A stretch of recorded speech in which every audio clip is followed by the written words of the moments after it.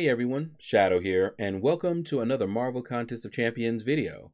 So it's season 19, and this is war number 4. And we're going up against an alliance called Alianca Beast Morphers.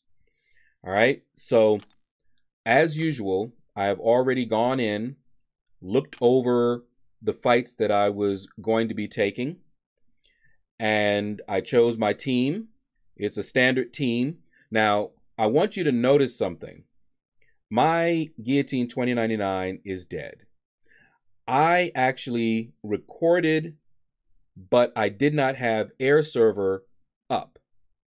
So the recording had no gameplay in it. I was not happy.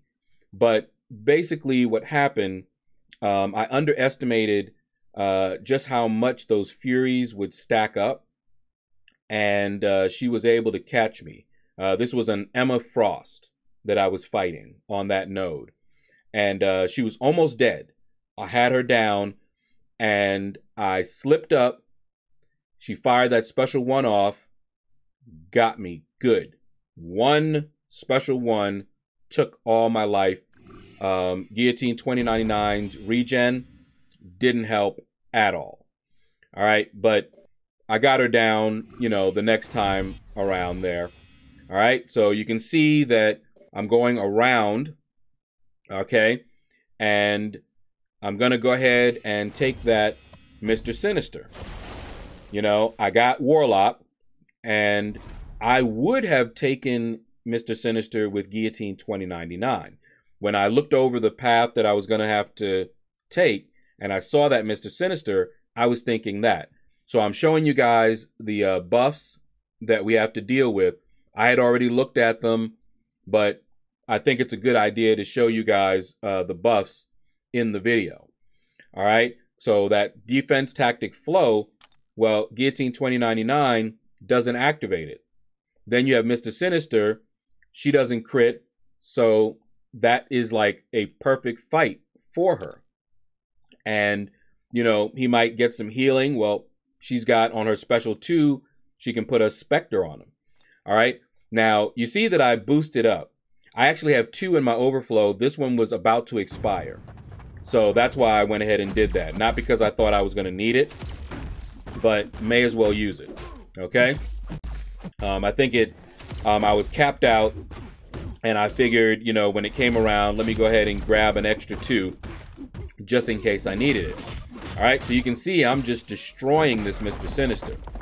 Okay. Here we go. And I messed up there. Guess I did need it, huh? All right, and we pushed him to a special 2 again, and that's because of that defense tactic flow. I evaded that one, no problem. Okay, we've got that infection on him, so he's not going to be healing up like he normally would. And he went down. And you can see Warlock, even though I got clipped a little bit, I had that indestructible and didn't take that much damage. Okay, not that much damage at all. So Mr. Sinister went down. Now we got to deal with Namor. And I didn't see anything difficult about this. We got Buffet, but with Omega Red, I believe at 10 spores, you shouldn't have to worry about that. And I went ahead and checked real quick because I wanted to make sure that I still had that active. May as well get, you know, my mileage out of it. And this way I might be able to tank a special 3. So I decided to go in with not Omega Red, but with Warlock because I couldn't remember. Omega Red should have worked just fine with the 10 spores, but I was like, you know what? Let's go in with Warlock. I don't play him a whole lot, and he is awesome. Okay, he is definitely worthy to play. You know, granted, with defense tactic flow, he will trigger it, but when they're infected, you know, they're not going to be getting any kind of regen. And so, as you can see, that fight went nice and smooth. All right, so that was the end of my fights. So you only really got a chance to see me do 2 fights. I did 3. They did not place anyone on that first node. However, we've got a bunch of fights by Jigner my current alliance leader, and I haven't seen them either. So let's go over there and check them out. All right, so I haven't seen these videos yet. So first up, we've got a fight between Gwenpool and Hyperion. And I'm not sure what the node was here. He didn't show us the node first, but rest assured he did check, and he knows exactly what the nodes are. Okay, so there we go. Baited out that Hyperion. That's always the one that's really a pain. All right, so I can kind of guess a little bit because I saw unblockable and I see the healing or the regen. And oh man, yeah, not fun, but she's actually a pretty good counter because she will not die to a special. So as long as you play very well, you can tank a special 3, several times. You might, go down to 1 hit point, but you can still fight. You just can't get hit, at all. No block, no anything. But good choice. All right, so here we go. We've got Masochism. Okay, and of course, same defense tactic. I personally hate Masochism, but a good option for Masochism is someone that puts a lot of debuffs on them. And Blade certainly does that. Okay, so good choice there. And as long as you really don't need a particular counter for Masochism. You just have to remember, if you try to parry, that first one's probably not going to go, but then after that, you'll be able to do it. Okay. Man, I hate fighting. Oh man, I hate fighting Ebony Maw. All right, so here we go. He fired off his special 2. So much damage. Love that blade, man. Love the blade work. Good work, man. So yeah, Blade is still good for 2020. Just so y'all know. All right, so now let me see. Does he take this guy? See, looks like he's planning on it. Yep, there we go. Okay, you got that strike counter, Fury. Blah. Okay. So let's see. Looks like he's going to go in with Blade again. And notice we're not, he's not boosting up a whole lot or, using a lot of items. We're not trying to push in war right now. We're trying to go, we still would like to win, but it's going on a case-by-case basis. If it looks good, if it looks like we can do it with a very minimal item use, then, he'll tell us, go ahead. Let's try and do it. All right. Let's see. Yeah, it looks like he's going to tear this guy up. Cull Obsidian is not very difficult to fight. He doesn't really have any immunities, and he has very, very horrible block proficiency. Okay, and down he goes.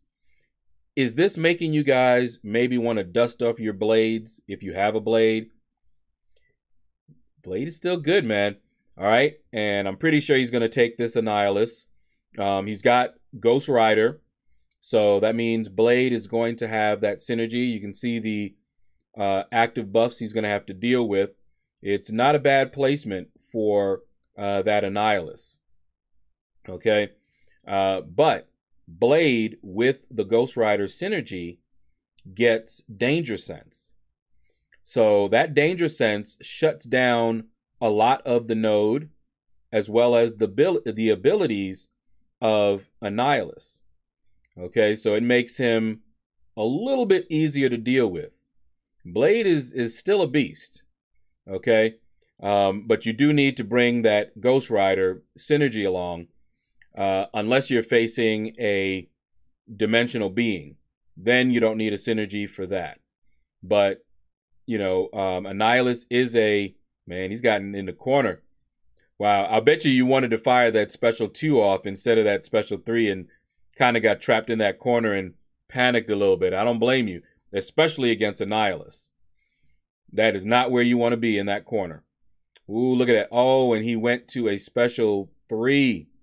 Yeah, I see. You're trying to get all that damage in as much as possible. All right. Now, will you survive this? If you survive this, you can get it. All right. Okay, yep, you survived it. You're good. All right, you probably can finish it off with a special 2. Yep, that's what I would do. You see how he did that? He was going unstoppable. He was about to get wrecked in that corner, and he fired that special 2 and did a lot of damage, even though Annihilus was unstoppable. That's exactly what I would have done in that situation. Good play, man. All right, so now we got that again. Strike counter. Okay, that's a different strike counter. All right. And he's going in. Notice he's not healing up. Blade doesn't exactly need it. All right, so here we go. See, he's trying to get that. I see you're parrying, letting that bleed tick away and healing up a little bit. All right, yeah, look at that. Yeah, Blade is awesome, man. I know some people don't think Blade is good anymore, but he's still good. But that's fine. People don't have to, you know, believe Blade is good. My boy Jigner here, he knows about Blade, and he is taking it to him with that Blade. You know, if they are not bleed immune, or if he can just get that danger sense, even if they are bleed immune, doesn't matter. And I notice he's playing it safe. He's not trying to, you know, evade a lot of this, because in war, you know, you miss one little evade and that can be it. I really don't like Alliance War, and I don't like that about Alliance War. And it looks like they were set to make Alliance Quest just as bad, but they're going to be pulling back on some of that stuff. All right, there you go. He evaded that one, no problem. But he has enough health. And if you don't know already, Blade can only get up to 70% of his health with the regen. Now, if he had some other regen going on or some other way to heal, he could go past 70. But his own ability will only take him up to 70. Once he's at 70, his own ability will not get him up there. But just look at this. Jigner making it look easy. Up. He slept on it. I see what happened. You should have just blocked there. I know he was probably going, man, I had full health. You know, 70% is full health for Blade, like I explained. So I already know he was just like, I don't believe that. I could just hear you, Jigner. I just can hear you. All right.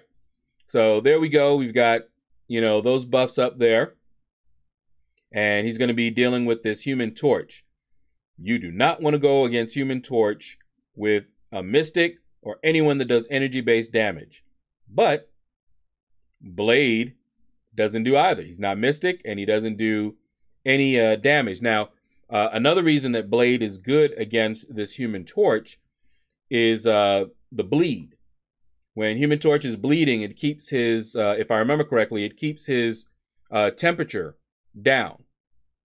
So it's really good to fight him with someone that can bleed him. All right. And I can see here, I used my Blade in Variant, and there was a fight that took forever, but all I did was parry that entire fight. Yeah, I see you just blocking. That's a good thing. Fire that special 2 off. Yep. There you go. That special 2 is so devastating. Look at that. He's back up to a special 2 again. Yep. He may not want to deal with that special 2, though, of Human Torches. It's annoying sometimes. All right. Get that special 2 off. There it is. He's just tearing him up. And look at that. Ooh. Got caught. But that's okay. He's still doing good. And for you guys that don't know, when your opponent is bleeding, Blade has a power gain. So you can see he's just ripping it up. And look at this. Look at all that health he's regenning up.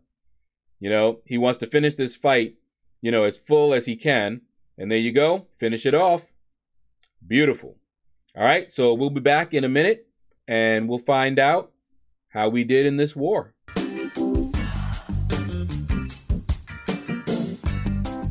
And we're back. And as you can see, we actually won this war. We're on a little streak. We won our last war, and we won this war as well. So that's 2 wars in a row. We're not pushing in this war.